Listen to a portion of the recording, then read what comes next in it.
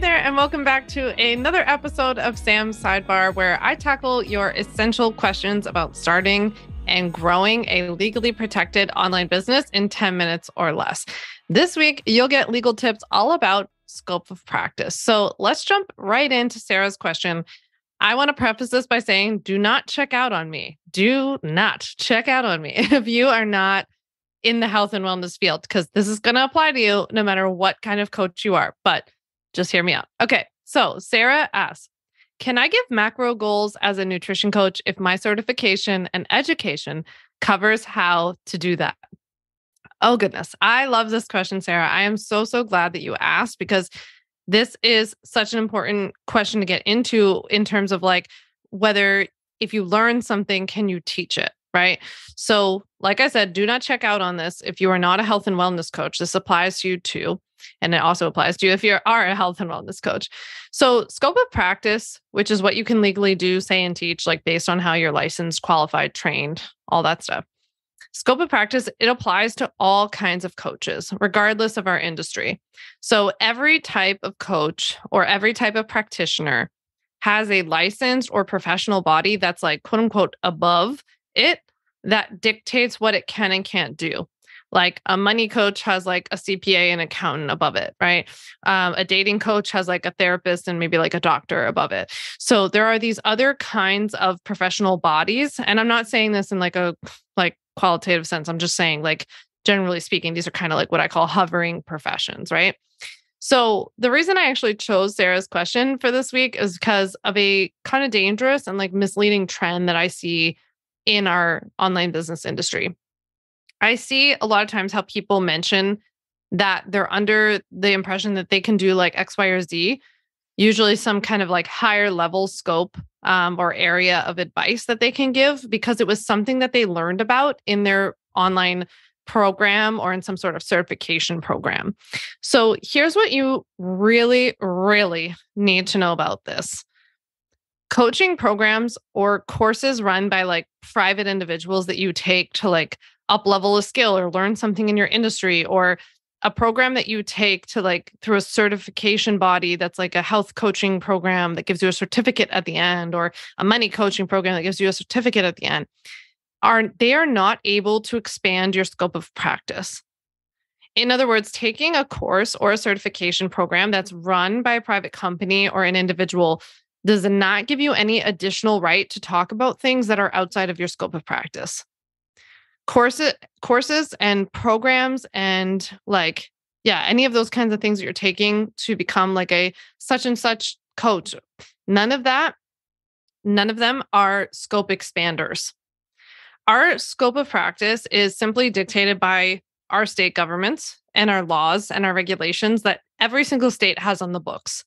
So if your state, for example, says that like only RDs or licensed nutritionist or a doctor could give medical advice on nutrition, like macros, for example, in this question, then a private program that you signed up for would not be able to make it legal for you to teach about macros. So your state is still going to dictate that you can't do that, right? Like in this example, let's just say your state says you cannot do that. There's no certification program or anything that you could take like online or any of that kind of stuff that would undo that. The only thing that would undo it would be like, let's say your state says like only RDs could teach about nutrition or a doctor can teach about nutrition, then you'd have to go become an RD or a doctor. That's the only way, right? So it always upsets me because I see people spending so much time and like spending a lot of hard work and a lot of hard earned money and everything else on all of these programs being like, oh, well, I took this program because it teaches me in the program about macros, or it teaches me in the program about meal plans, or it teaches me in the program about stocks and financial planning. So as long as I learn that there, then I can turn around and teach that to other people, right? So learning about something does not make it legal for us to teach it to others. And if you listen to episode 68 of the podcast, you know that we also don't need to teach everything that we learn to be successful. Because like there are a lot of reasons for us to keep learning, and like there are a lot of reasons for you to take those courses. Like if you just want to learn about macros, great. If you want to learn about stocks, that's great. It just doesn't make it legal for us to like turn around and start teaching it to other people in the eyes of the law. And I know what you might be thinking too, like, well, but wait, this program that took, it told me that like we'll teach you about macros so you can teach other people. That I unfortunately there is a lot of deceptive marketing out there. And just because a program says it doesn't mean it's legal. So you have to do your own due diligence and you have to see what's actually legal for you, what's true for you based on you, where you live, how you're qualified, all of that kind of stuff. So I'm only telling you all of this for two reasons. One is so that you actually know what's in your scope of practice so you can stay out of legal trouble, right? That's the goal. And two is so that you have this information available to you before you sign up for another coaching program or some sort of certification. I want you to go into it thinking like, oh, I want to like have more skills. Or I want to learn about something, right? I want you to know that those programs won't make it possible for you to do things that are still outside your scope. But hear me loud and clear, learning new skills like up leveling, learning about something new, just even learning about something new for fun is still so valuable. I'm not devaluing any of those things. It's more just making sure you know what you're getting and why, like what you're going to be able to do with it. It helps you to be a better coach and a practitioner. It can make you more marketable on the job market. Like if you were taking that course or program and then trying to work for a private company, they would probably be really happy, right? So that would be cool. It just doesn't expand your scope of practice within your own online business. So the long and short of it is, Sarah, who submitted this question, that if prescribing macros, for example, isn't within your scope, which is likely not as a nutrition coach, then no, you can't do it even if you learned in your program, right? So to learn more about scope of practice, this is your first time hearing me talk about it. This is actually my fourth episode on scope of practice. I definitely would recommend going back and listening to episodes 2, which is about scope of practice for coaches, episode 69, what coaches can legally do, part 2.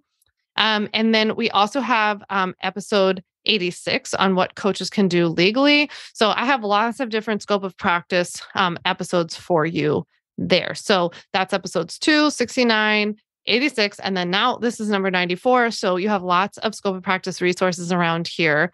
I hope this has been helpful for you. If you have a question you want to submit to a future Sam Sidebar episode, make sure you click the link below to submit your legal question.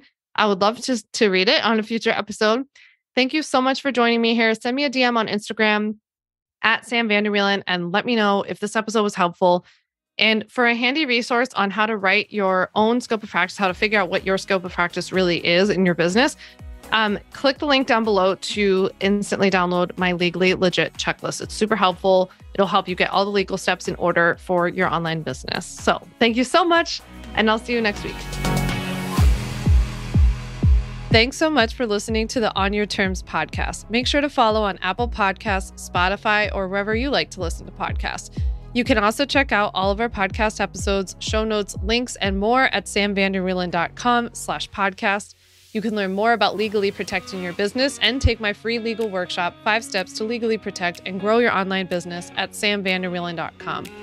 And to stay connected and follow along, follow me on Instagram at Sam Vander Wielen and send me a DM to say hi.